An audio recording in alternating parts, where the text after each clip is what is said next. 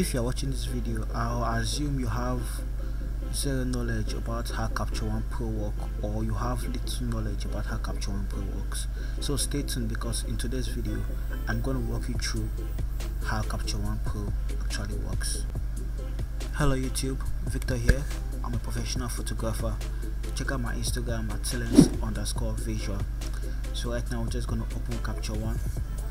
And Capture One is a real processing software that's similar to Lightroom and Camera Raw, Adobe Camera Raw. So a lot of photographers use Lightroom and Camera Raw to edit their raw files, but I prefer to use Capture One. I prefer to use Capture One because I started photography with Capture One, and this is what I was taught.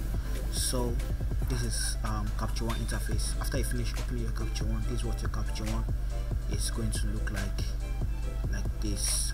If you are using Capture One for the first time, or you're opening Capture One for the first time, it's probably not going to show you this screen right here.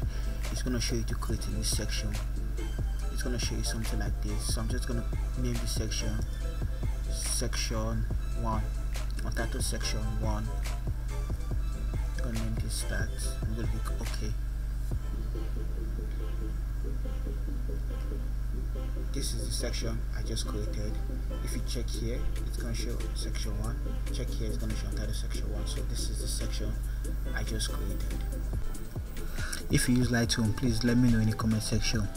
So I'm just going to walk you through Capture One Pro in this video. So, and in my next video I'm actually going to show you guys how I use Capture One.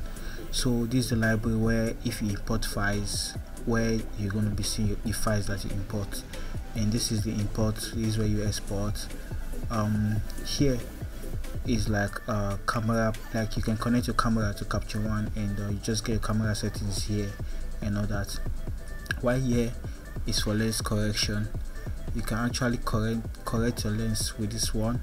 Here is the color tab. This is where I do most of my Capture One work, in this color tab. Here is your histogram, your not Instagram, your histogram. Here is your layers. You can actually create layers in Capture One, just like you create layers in Photoshop. And here's your basic characteristics. What this actually does is that you can shoot it in an Nikon camera and change the settings, and it will look as if the image was shot with an Nikon or a Fuji or a Sony camera. Just whichever camera you want to set it to, that's what this place is for. I use this a lot. Right here is where you can color grade your images, where you can adjust colors.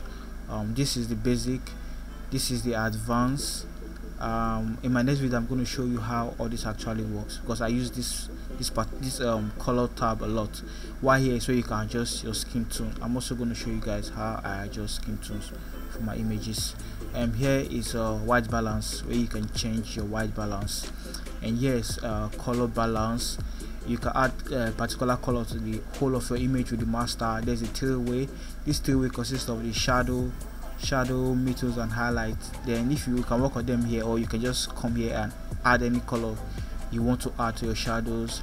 Come here, add any color you want to add to your highlights, and come here, add any color you want to add to your highlights here, and here any color you want to add to your midtones. So here is where you can actually change your image to white and black. If you like a lot of white and black pictures, all you have to do is just come here, click here, and your image will turn to white and black. I'm going to show you that in my next video. I'm just showing you how my ways around Capture One. Here, normalize. I don't know what this is. I have never used this, so I don't know what it's for. Here we have the exposure tab, and we also have the histogram here. We have layers here too, and this is the exposure tab, where you can increase your exposure or reduce your exposure. You have the contrast, where you can reduce your contrast or add contrast to your image, where you can choose the brightness, add brightness to your image. Same thing with saturation. You can increase the saturation or you can decrease your saturation. We also have the white balance here, where you can adjust the white balance to your image. Clarity, I don't use clarity, but I think if you use clarity, it's going to sharpen your image more than the original image. It's going to sharpen it a bit. And high dynamic range, I use this a lot. This is what I use. This particular tab, the color tab, is what I use a lot. You can actually increase or decrease your highlights with Capture One. This is what I love about Capture One, where you can be able to reduce your highlights, your shadows, your whites, and your black. You can work on them separately. This is the haze. I don't use the haze, so I don't know what this for. Curves. I use curves a lot, but not on Capture One. Photoshop. I'm gonna do a video about curves. But you can use curves to add reds to your image, to add greens to your image, and to add blues to your image. And here we have levels. I use levels also. I use levels and high dynamic range and color tab in Capture One a lot. So here you can actually also, just like curves, you can add reds, green, and blues to your image. And you can also add contrast to your image with curves. And here is vignetting, where you can actually add vignette to your image. So that's what this exposure tab contains. This next tab is called the details tab, and if you have an image inserted here, the image is going to show here just like a navigator. This is the name navigator, so you're going to be seeing your image here. We also have layers here. We have focus. I don't use focus, so I don't really know. I don't really use this tab, so I don't know. Here is where you can sharpen your image. I've used this once. You can actually sharpen your image here. Here's where you can reduce noise from your image. If your image has noise, you can reduce it from here. And here is where you can add noise or greens to your image. Adding greens to your image, actually a little bit of greens or noise to your image, actually make your image stand out. It makes it look good. I don't know what this is. I can't even pronounce it, so I don't use it. Spot remover. Yeah, I use spot remover once for wedding picture to remove spots on the bride's face, because I edit wedding pictures with Capture One. I hardly take them to Photoshop, so I did most of my weddings with Capture One.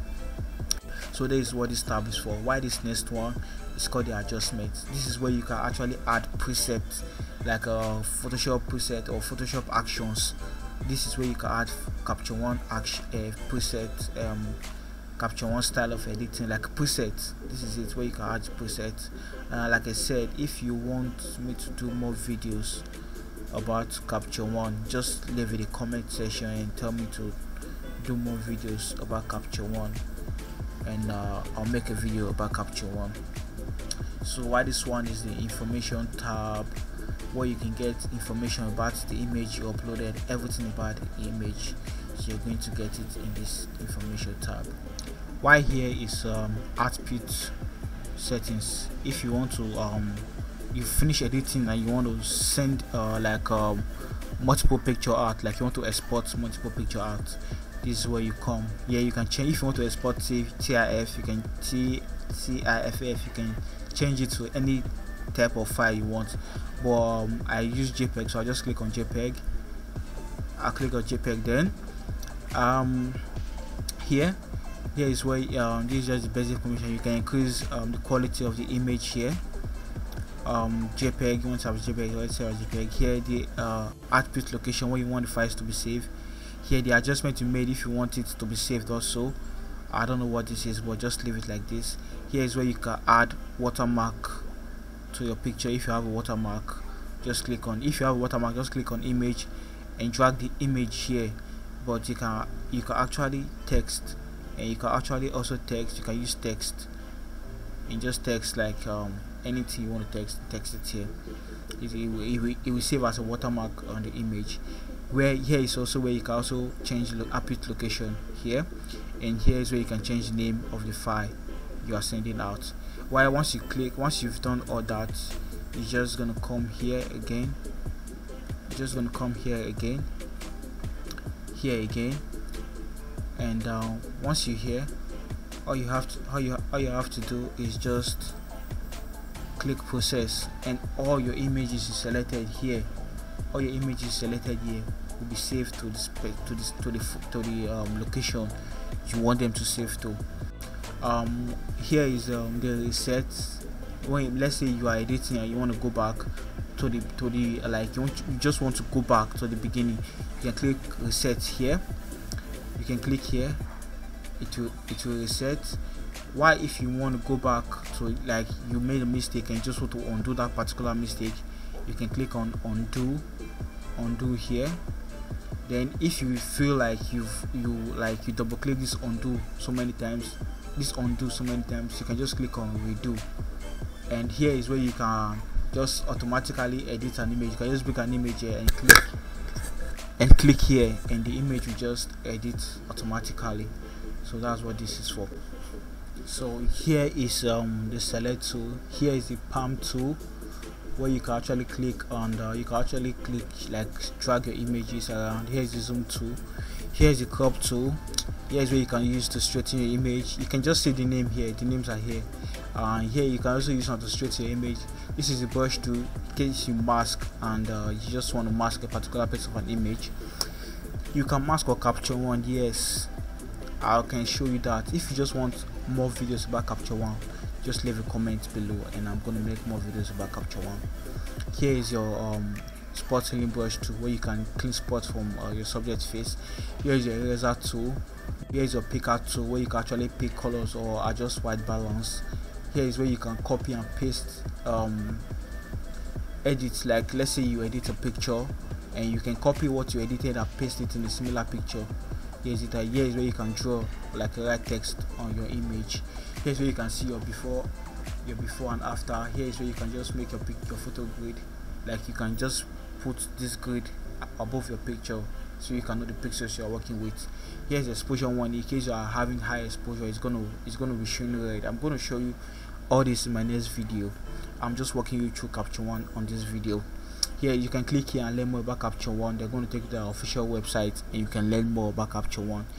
Here is where you can select multiple pictures to edit at once, while here is where you can copy, edit, just like this, just like here where you can copy. This is another place where you can copy and paste. If you open here, it's going to show you paste also. Copy, then apply. Here same thing, copy and apply. That's that for capture one. This is just an introductive video to capture one. Like I said, here's the library. Here is where you can actually snap a picture, and whatever picture you're snapping, as you you can tether your camera. Yes, you can tether your camera with capture one with this folder. Just connect a cable and everything you're doing on your camera is going to appear on capture one. If you take a picture, the image you just took, it's going to show on the screen on this capture one. You can actually do a lot of camera settings with this place right here, but I actually don't use it, but you can just experiment with it. So thank you so much guys. If you enjoyed this video, please leave a thumbs up, comment, and share with other photographers who you think really need to see this video. Don't forget to subscribe, and also check out my Instagram. I'm gonna be leaving a link for you to download capture one in the description below. And if I'm not able to leave a link, just send me a message on Instagram. My Instagram handle, I'm gonna put it on the screen right now. Silence visual underscore.